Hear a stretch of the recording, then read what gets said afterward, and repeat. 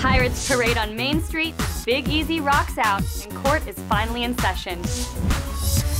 This is the Hot Spot.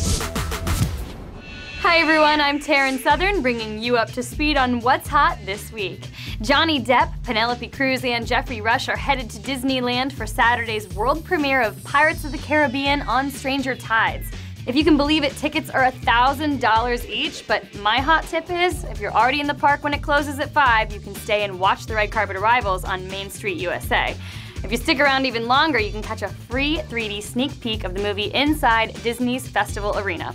The highly anticipated premiere is expected to draw bigger than normal crowds, so you better get there early and stake out your spot. All right, let's check in with our heat seekers who will tell you what's burning up this week in sports and music.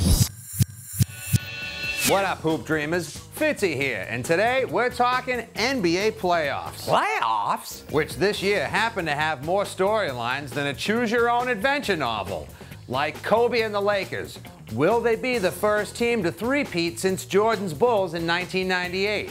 Derrick Rose. Will this likely NBA MVP be the heir with an H to heir with an A Jordan's championship days with those Chicago Bulls? DYK. Did you know that if the Lakers win, that'll give Kobe 6 rings, which matches a certain his heirness? LeBron, D-Wade, and Bosh. Can the Heat's Big Three take their talents all the way from South Beach to the NBA Finals? And will playoff basketball be enough to compel Heat fans to actually watch entire games? Fact. Heat fans were so blasé about going to games earlier in the season that the organization had to institute a program called Fan Up just to get people to show up on time and pay attention. Like that would ever happen in Boston. There's a lot happening in music this week.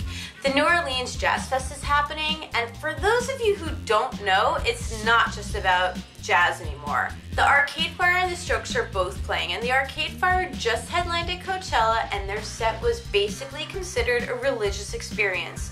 They threw out 1,000 glowing beach balls into the audience, and even Rihanna tweeted about how great it was, so who knows what they'll be bringing to the Jazz Fest. Another big thing happening this week is Jennifer Lopez's new album called Love, which drops on Tuesday. Also coming out this week is the Beastie Boys' new album, The Hot Sauce Committee Part 2. It was supposed to be a 2-part album, but now it's just one. And one of the big things delaying the release was Adam Yauch's diagnosis of cancer. But now he's feeling better, and the Beastie Boys are back on track. That's what you need to know this week. See you next time on The Hot Spot. Make sure you stay in the know, subscribe here, and check back every Tuesday for brand new episodes. Have an idea for a show or an event you'd like us to cover? Leave a comment below. They're expected to sell out Quickie. Quickie. Let's get a quickie.